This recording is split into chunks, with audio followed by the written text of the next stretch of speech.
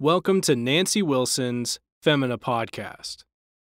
This audio is brought to you by Canon Press.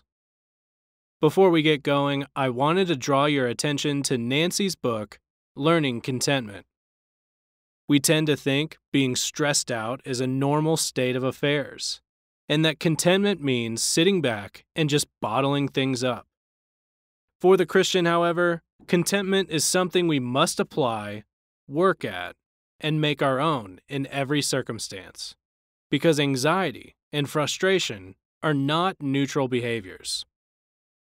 In Learning Contentment, Nancy Wilson looks to the Bible and Puritans like Jeremiah Burroughs, Samuel Rutherford, Thomas Watson, and Charles Spurgeon to help us develop the practical, spiritual strength and the perspective that comes from contentment's deep satisfaction with the will of God.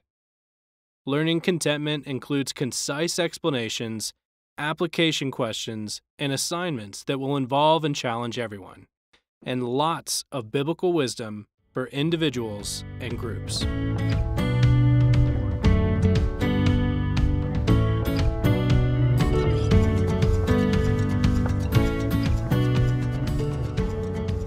Welcome to the Femina Podcast, episode number 6. I'm Nancy Wilson. Today, I'd like to introduce you to Samuel Rutherford in case you don't know him yet. He was a 17th century Scottish Presbyterian minister, and he was also a commissioner from Scotland to the Westminster Assembly. A bunch of his letters have been preserved, and they're collected in one big fat volume, and I have never read through that, ladies. I have it on the shelf. Well, it's my husband's copy, and no doubt the whole thing is an immense treasure. But thankfully, in the early 20th century, someone put together just excerpts, some of the really memorable sayings from his letters, and they were put into a little book called The Loveliness of Christ. There is another collection that is probably out of print now called Christ and His Cross.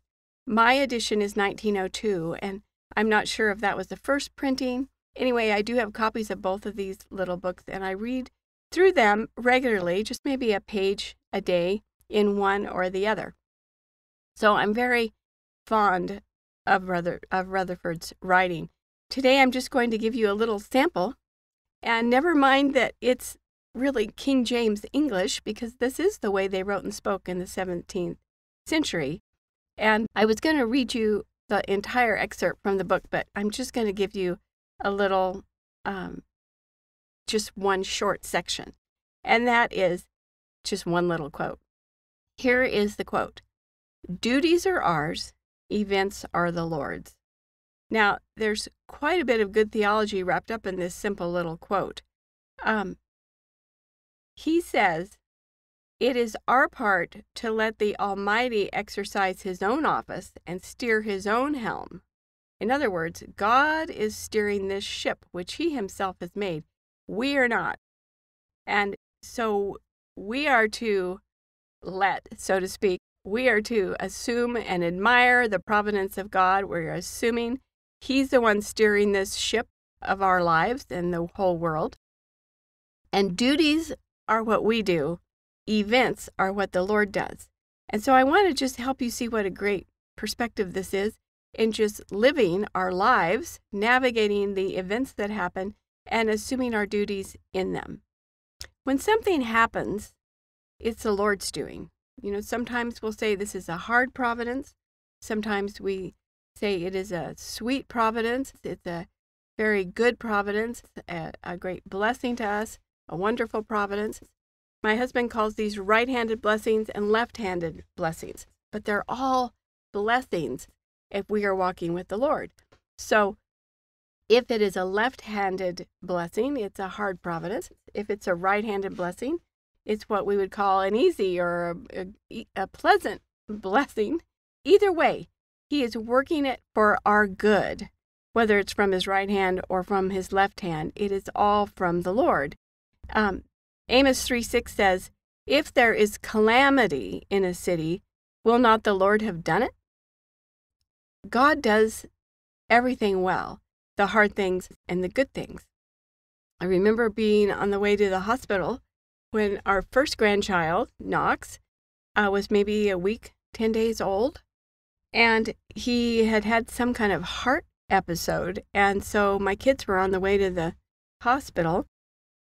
And I remember thinking as I was on my way to pick up Doug so we could get down there and be with them, I remember that came to my mind. It's like, he does all things well. It was clearly an event. It was an event.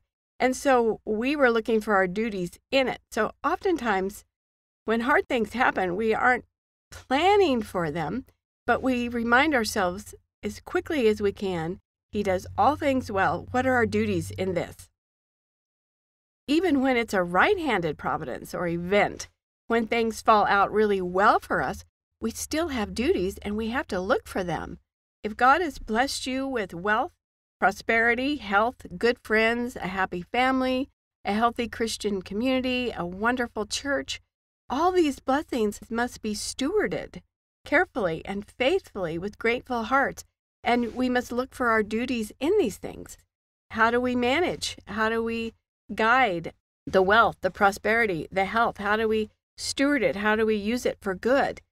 So in easy providences, there's a lot of stewardship that still needs to happen. And we have to look for our duties. We can't just drift off and hope everything turns out fine. We have to take care. It's like a beautiful garden.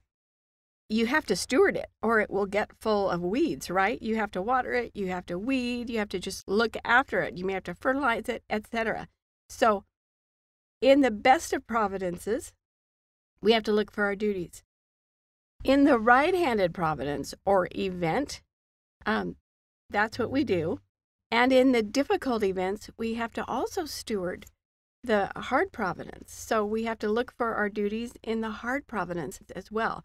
The goal is to bring God glory in both situations, to bring God the glory in the sweet and the bitter. We look for our duties, and this should just become a habit.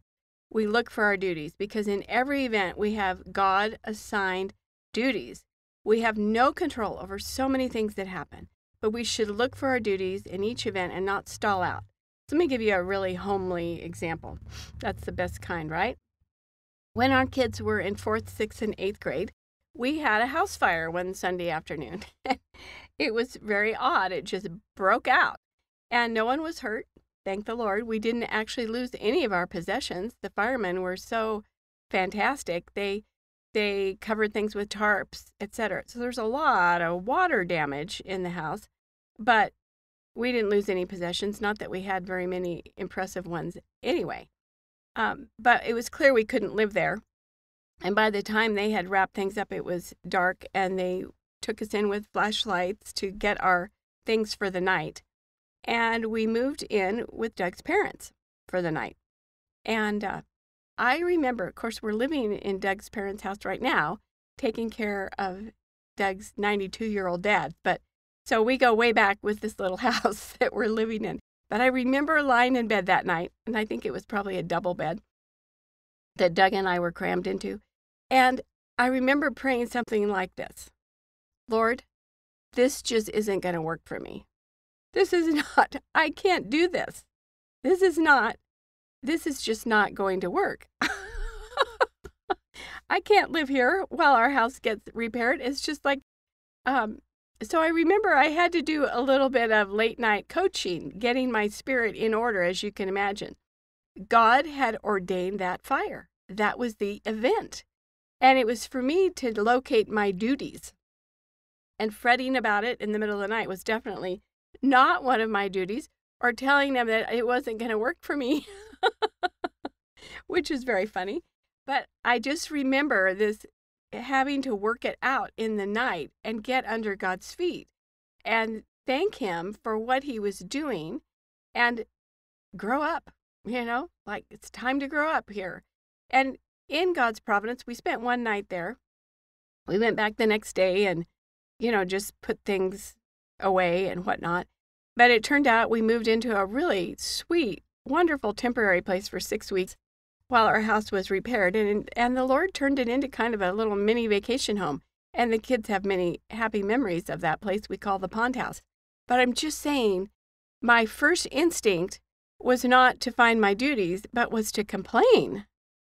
And thank the Lord, he shifted my attention. And it's like we don't get to call the shots, do we? And so once I got under and once I submitted to it and was grateful, which didn't take all night, it doesn't take long to put things right, then he blessed us so much. And when we moved back into our house, it was in much better shape than it was, before the fire. So at any rate, that's a small thing. It wasn't like a heavy, horrible trial like many people in our congregation have weathered. We have a church full of people who have weathered all kinds of heavy trials, and I have seen some extraordinary courage and faith in all kinds of difficult circumstances. And the thing is we are practicing, we are learning in the little things of how we're going to handle the big ones. And that's what it means to look for our duties. Events are God's. Our lives are in His hands. So when difficulties come, we know who sent them. That's what I mean by good theology. And so we look for our duties in the difficulty. And so what kind of duties? Well, it depends, obviously. In The Silver Chair, Book 4 of the Chronicles of Narnia, Puddleglum, the Marshwiggle, is urging the children to remember the signs that Aslan had given them. And he says this, "You see, Aslan didn't tell Pole what would happen. He only told her what to do." In other words, the Lord is in control of the events. When we obey Him and we do our duties, God isn't telling us what's going to happen. He's just telling us what we're supposed to do, and that is such a good perspective. In Luke 6:46-48, Jesus says, "But why do you call me Lord, Lord, and not do the things I say? Whoever comes to me and hears my sayings and does them, I will show you who he is like. He's like a man building a house who dug deep and laid the foundation on the rock.